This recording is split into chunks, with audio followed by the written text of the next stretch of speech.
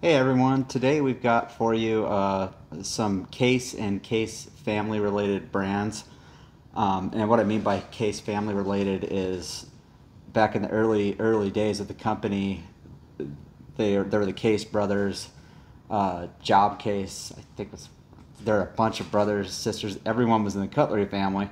So before they merged into one thing, you ended up with one was making Crandall, one was making Kinfolks, one was making et cetera, et cetera, et cetera. So you get people collecting Case family brands along with Case brands. This is all very old stuff, by the way. But the first up, we have a super rare.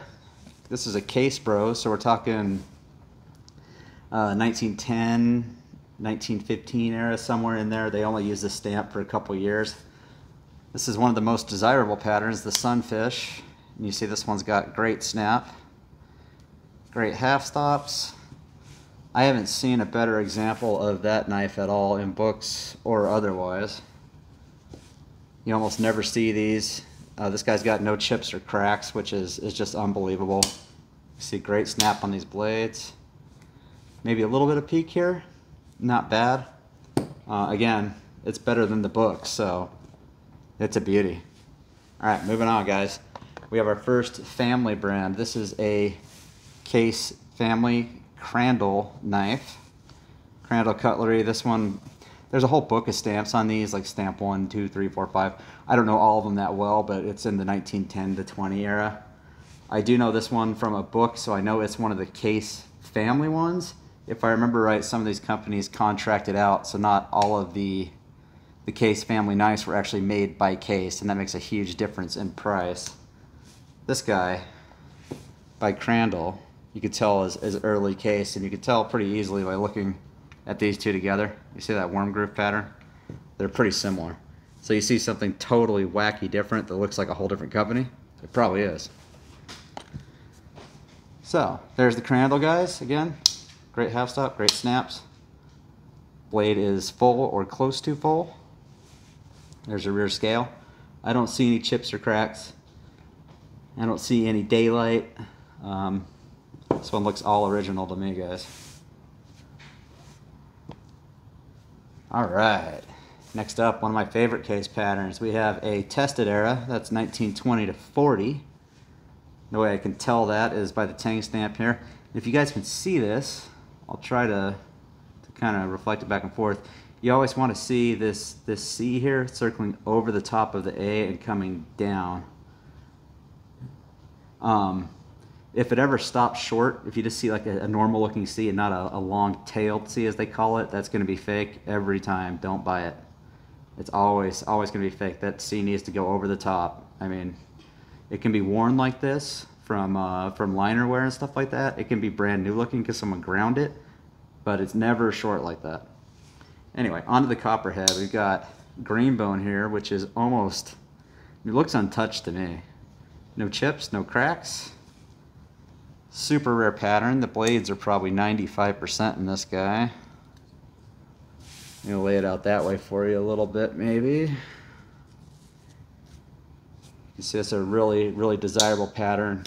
Green bone is some of the most desirable in Case, and this is just a super nice knife. It looks all original to me.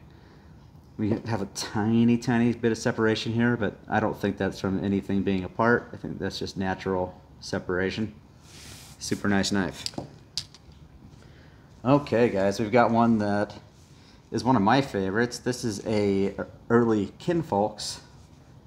Winter bottom premium stockman. I know that's a mouthful. What I mean by that is winter bottom bone. You can tell that by this kind of this mottled look it has and this wavy pattern. Or if you guys want to visualize it, just type in Queen winter bottom in Google and you'll see a ton of it in fake and real bone.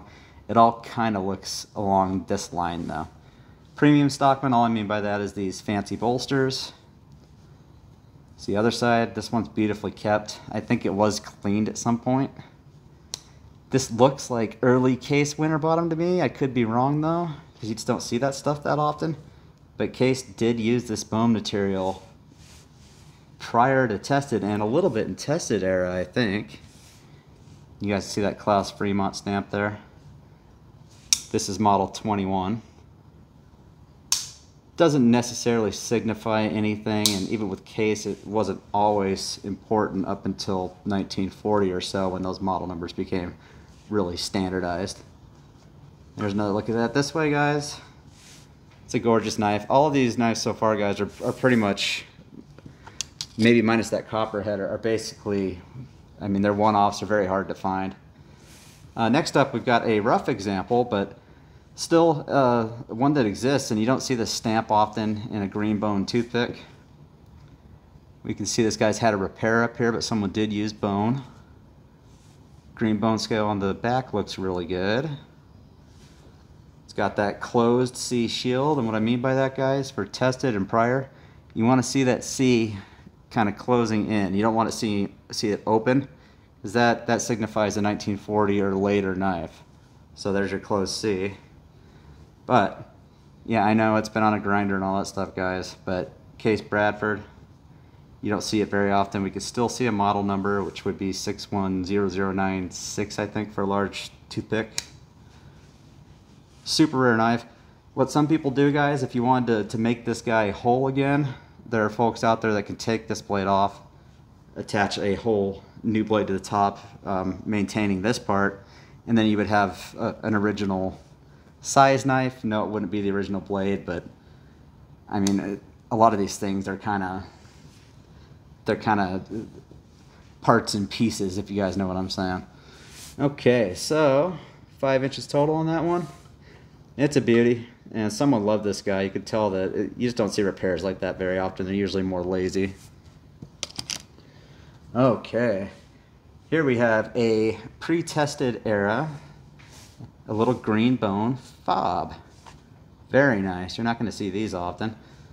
If you guys can see the kind of translucence of that green bone, it's very, very nice. Blades are full on this one. This master blade doesn't have much snap, but I think it might regain a little with a lot of pivot work, maybe. And there's our pick, our grooming tool. We can see on here it says 62101R. So it being pre-tested with that stamp on it, I'm thinking probably Bradford or maybe WRK. There was a period when they had stamps with no model number, then they skipped. Then again they had stamps with no model number, then they skipped, and then again. So it's these periods of a couple years, you'd see model numbers, then model numbers, and stamps that are totally different. So not to carry on too much, guys, but it's a little guy. It's got the fob for the keychain. Super nice. These ones are some of my favorites because they just don't survive so much. People actually might have used these more than the big ones because they had them on their keychain and whatnot.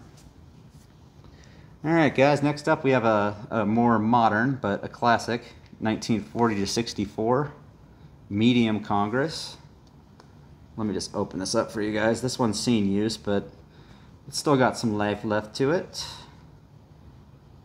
It's got that nice, almost reddish stag on the rear scale. The front scale, I don't know why.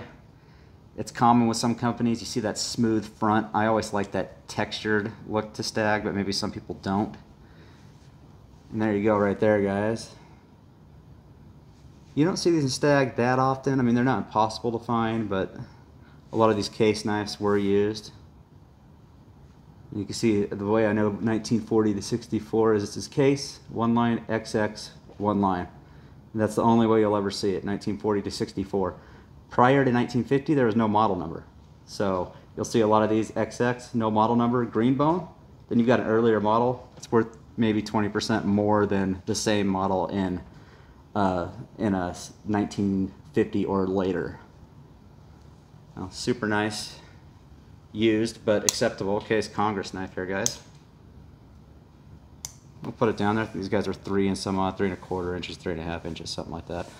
I don't see any chips. Oh, wait, maybe a tiny chip here. This kind of texture, it almost looks like cracking. It's just natural stag wear, guys. These things weren't oiled and such, you know, obsessively almost. They started to show some wear. You can buff this out. I like how it looks. But check out that rear scale. That's where the money is, I think. Okay, I'll try to get through these a little bit faster, guys. We've got a 1965 to 69, nice little red bone pen knife. I know it's 65 to 69 because we have Casexx in one line now and USA in one line. Nothing below that, guys, no dots or anything, just Casexx USA. We know that it's 1965 to 69. And thank you, Case, for doing that, because they're really the only company out there that gives us an easy way to date everything to a year almost. And now their current stuff, you can date it to a year and a month a lot of times. Here's a fun one, guys. A tested era. It's called a Christmas tree celluloid pen knife, a serpentine pen knife. You see this type of celluloid in knives that are still current. A lot of German knives have this nowadays. In Case, you don't see it that often, and in their early stuff, it's really desirable. You can see, again, this stamp is really good. What I was talking about, that circle C coming over the top here, guys. You see how it comes over the top and long tail underneath the bottom there? You always want to see that. This one is really clear because this knife doesn't have much use. It might look a little bit different, but it's always got to have those characteristics or there's something off about it. And once you see a couple, you know, it'll be fine. See, this guy's got snap on both blades. I don't see any chips or cracks. Nice active scales. A little bit of pitting, but I mean acceptable. Better than acceptable, I think. Next up, we got another Case family. This is a Charles Platts or C. Platts knife. He was a relative somewhere in that Case family chain. I could find out if you guys want to know. This is a little tadpole or barehead jack pattern. Case made a tadpole knife that looked like this. Tadpole is just a nickname. A little 2.5 inch small jackknife. You can see this one looks kind of rough. Someone's probably tried to grind it or do whatever to it. It's got that Platt stamp coming across it. It doesn't look really great. But it being a Case family product and having that original look to it it's almost better. You know, you want it to show somewhere and some age. You don't want it to look perfect. So to me, with this one, I wouldn't do anything to it, but you know, if you wanted to, you could bring it back to looking almost like a brand new knife. I believe this is faux tortoise shell, by the way, so celluloid on that one. So your back springs here. Let me get you one more picture of that tang stamp too, guys. It's kind of hard to see. See, it just says Platts and it's in a weird diagonal. That's totally fine. Early stuff like this, you don't want to see. You don't want to see it looking too clean. People weren't making this stuff to be collected. It's supposed to be used. Alright, guys. We've got a 1940 to 64, again, red bone. It's a pattern 83.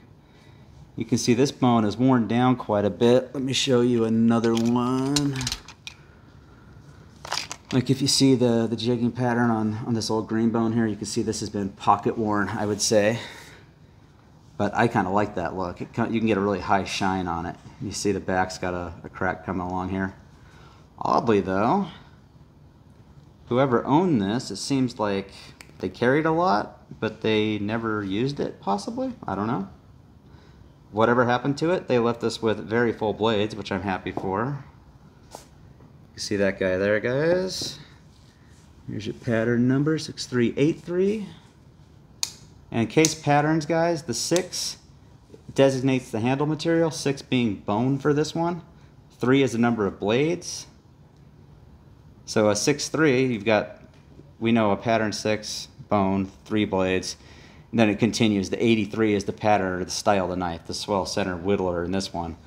And if you look at more Case knives, you'll see a 5 and a 7, and they correspond to STAG and Corian and all this other stuff. But just keep that in mind in case you see a 6 in something that's got a plastic handle, you know, buyer beware. Alright guys, we've got another in that same pattern Congress, same era, a little bit more rough. This is a standard bone. It's not real jump out red bone. I call this brown. This guy, I don't think it saw much use, but it sat and it saw some oxidization. So we've had to take this, and by we I mean me, gently back through a belt sander, and I just kind of reprofiled it best I could to come back. And whether you guys agree is totally up to you, but I saved this guy the best I could. I'm not messing with the scales at all. We got a little chip here. I'm not going to go grind out the inside or anything. I'm just trying to get it back to uniform. You know, if you guys want to do something else with it, fine. But this is a nice survivor knife. User, a little care, it could be, you know, 100%. So there that is, guy. And you guys can also, I use a modeling clay called Epoxy Sculpt. It's meant for sculpting and things of that nature. I find it really good for patching stuff like this, guys. If you ever wanted to mess with it, I can do a video on that stuff if you guys want to. And last but not least, we saw another greenbone toothpick. Check this out, guys. So that's a Bradford era, right?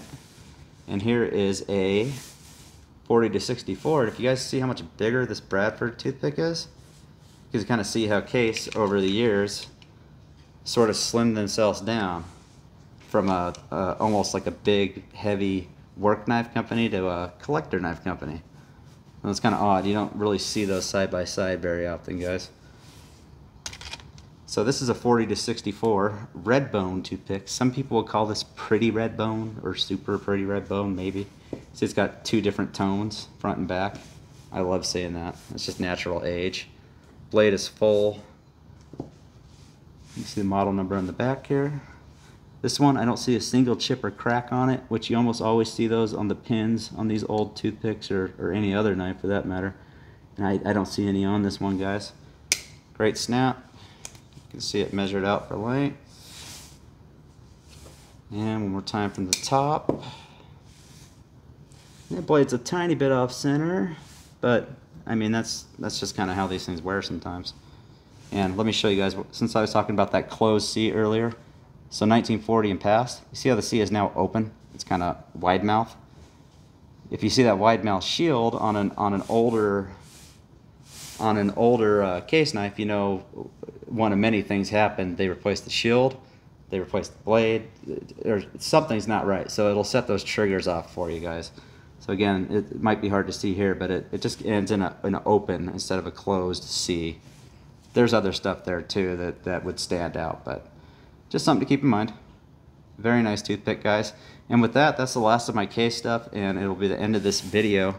Again, all this stuff is available on our website, dvcbladesllc.com, and we will have it all listed with current stock status below, guys. So if you see this video and it's not totally current, you'll know that, hey, these products are still available or not available. As always, thank you guys, and I hope you get something from it.